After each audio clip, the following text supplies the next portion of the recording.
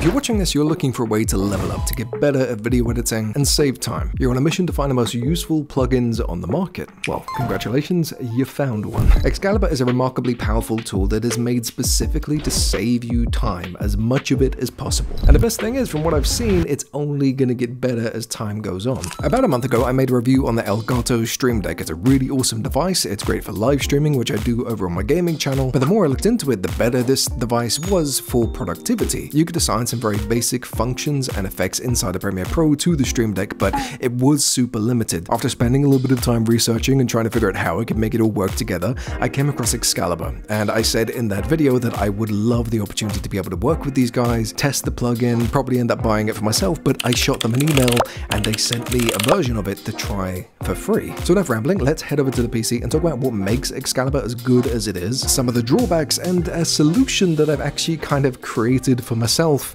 and I'm sharing with you. Okay, so when you get into Premiere, if you go up to Window and then Extensions, you will find Excalibur. Open that guy up and you'll be presented with this funky looking window. For now, hit to General and you'll be able to see you have a couple of options here to change keyboard shortcuts. And then the only other thing you really have to pay attention to is this guy right here where it says Enable Instant Search Bar. I recommend you turn it on if you can. And then let's go back to commands and we can take a look at all of this. This right here is why I needed this plugin. From this window right here, you can assign keyboard shortcuts to any effect, preset, or functionality within Premiere Pro in seconds. As an example, let's go ahead and make a brand new command. We're going to call this zoom in. Very simple, right? Now we're going to add a command, scale.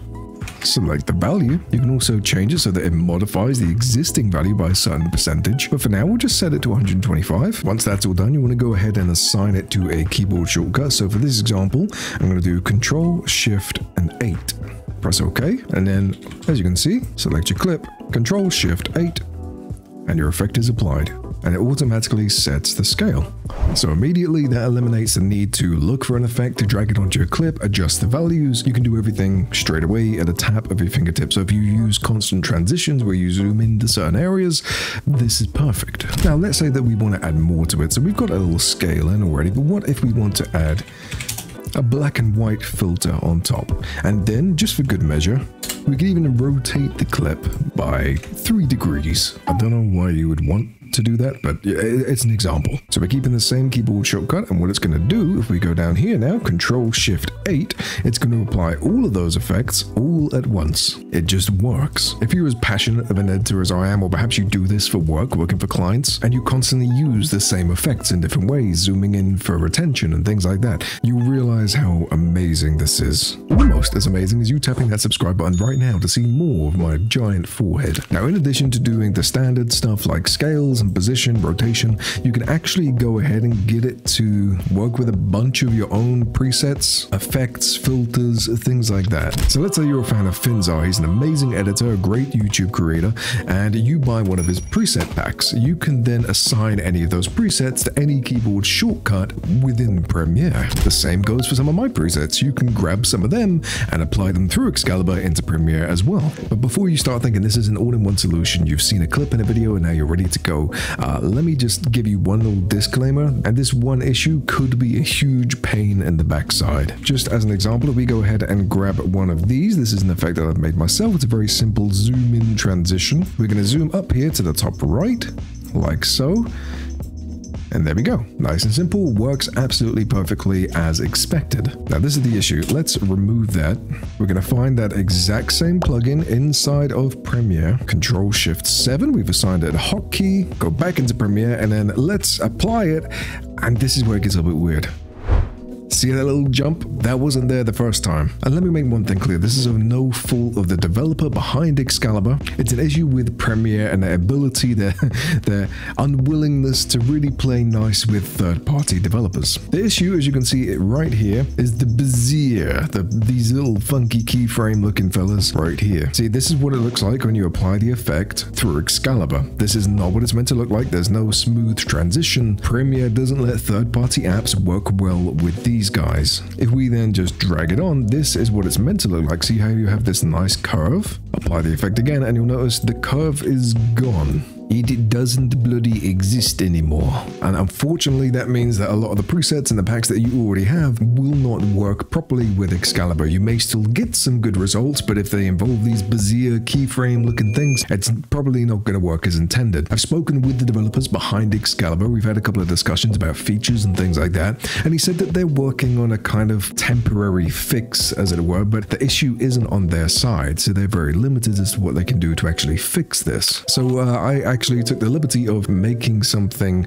to resolve parts of that issue. I've actually got made an entire preset pack, and this will be completely available to you for free. There's a link in the description, and these presets are made specifically to work with Excalibur. But I mean, if you could go and buy the original preset pack that I made, there's way more effects, there's way more transitions and all that good stuff, and it looks smoother, it's animated better. But with that said, you shouldn't encounter any issues using these through Excalibur because none of these effects use Bezier keyframes. So let's say we're going to do that same effect again. Zoom in, top right, and just like that, it zooms in. I've already got the keyboard shortcuts loaded up, but this is the exact same transition. I've just got it set up so that I can run it through my Stream Deck, which is something we're going to talk about in a second. Tap OK, and then at a touch of a button, we're going to apply the effect. And as you can see, the animation is exactly the same because there aren't any of those fancy keyframes. You still get the motion blur and a nice zoom in effect and everything else, but you just don't get that like ease in that you would get if you use Bezier keyframes. It helps mitigate some of these issues that you may be facing if you've already bought the plugin. And like I said, this is available 100% for free, link in the description down below.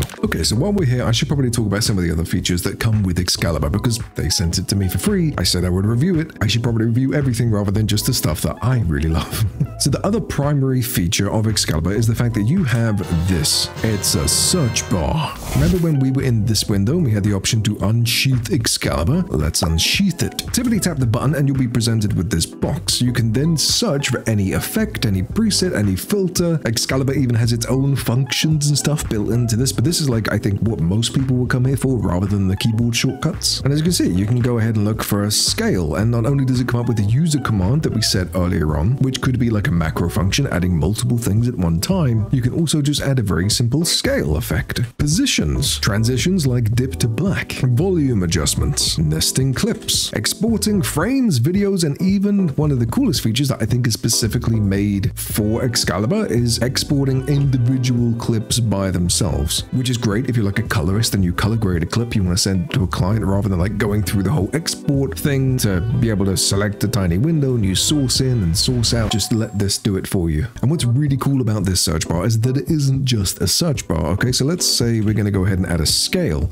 What you can do, see this little arrow right here, you can either tap it or you can use your keyboard entirely and you can set the value. So we could just straight up put 125 and it does it. There's no adjusting anything, dragging over here, coming over to this window. It's done. It just works. If we chop this clip in half, put the playhead to the middle, dip to black, you can also then apply the transition to the playhead and everything else, and then you can change the duration of the transition all from this one little function right here. So let's go 20 frames, apply transition, and it's done. That's it. That's the whole thing. There's also another function which I think is specific to this plugin, but let's say you have a bunch of clips, and I did this recently for a wedding video. What I had to do in this one specific scenario, which may just be me blathering on at this point, but for each of these clips, I had to slow it down because it was shot in 60 FPS. I had to slow it down by 50%, which made it half the speed. Slow motion, right? But then I needed to add a warp stabilizer. You can't do that because then this pops up. Warp stabilizer and speed can't be used on the same clip. So what you then have to do is nest them all, but I don't think there's a way to do this within Premiere other than just nest clip. Nest clip. Nest clip. This is without Excalibur, right? Even if you select them all and nest it, obviously you're just gonna get one big nest. With Excalibur, you can then highlight them all, nest, individual clips, Premiere Pro, and it does it for, look, hands-free, baby. It's doing everything. It's alive. Again, I know this is like very specific to my needs, but it's just so useful. And then you could just warp stabilizer, boom. The effect is applied to every single thing like that. Okay, so I think I'm going to make an entirely separate video on this topic specifically, but I did want to kind of talk about my integration with Excalibur and Stream Deck working simultaneously. I know your time is valuable, so I'll kind of speed through this process real quick. Like I said, this is the main reason why I got Excalibur, because I got the Stream Deck and I was like, okay, cool, let's see how useful this is on a day-to-day work environment, and it's incredible. Because now, thanks to Excalibur, I can now assign all of these keyboard shortcuts to my Stream Deck, and at a press of a button, and this is going to be the most ghetto way of doing it imaginable because I'm using my phone handheld, but I can actually go ahead and add in effects at the tap of a button with the Stream Deck. Voila. How cool is this? The zooms, transitions, things like that, that's just one element of it. I can actually go ahead and add in an entire adjustment layer just by tapping a button on the Stream Deck, which is awesome. I can add a warp stabilizer to the clip if I wanted to. I could go ahead and add motion shake to the clip. That one took a while to happen because there's a bunch of keyframes, but it worked, I promise. Honestly, this little routine that I've got myself in, being able to integrate all this stuff together, saves me hours on every single project that I make. I create between 3 to 10 videos per week, and it's when you have that massive workload that you need things like this to be able to speed it up as much as possible. And when I say that Excalibur has quite literally changed the way that I edit, the way that I do what I do, I mean it, and you can see why and how it does it. To set the Stream Deck up with Excalibur and Premiere is super easy, by the way. Start off by doing what I told you to do earlier on, just setting up the keyboard shortcuts, managing your effects, and getting like a list of everything that you want to happen. We'll open up the Stream Deck software, and as you can see, if I navigate to my Premiere stuff, all these are just hotkeys. So let's say I wanted the zoom in to happen with the Stream Deck. All you want to do is assign that same keyboard shortcut, rename it, and when you go back into Premiere, it works. It's so easy. And just as a bit of a teaser, I think I'm allowed to say this. If not, I'll probably get in trouble in one way or another, but when I was speaking to some of the developers, they did say they were working on native support for the Stream Deck. So I imagine they're working on a plugin that works natively with the Stream Deck plugin store, and everything is going to be managed directly from the Stream Deck app. Now, I have no idea when it's coming, if it's even in development, but I know that that's something that they want to do, and that is incredibly exciting. Final thoughts, I think, is pretty clear.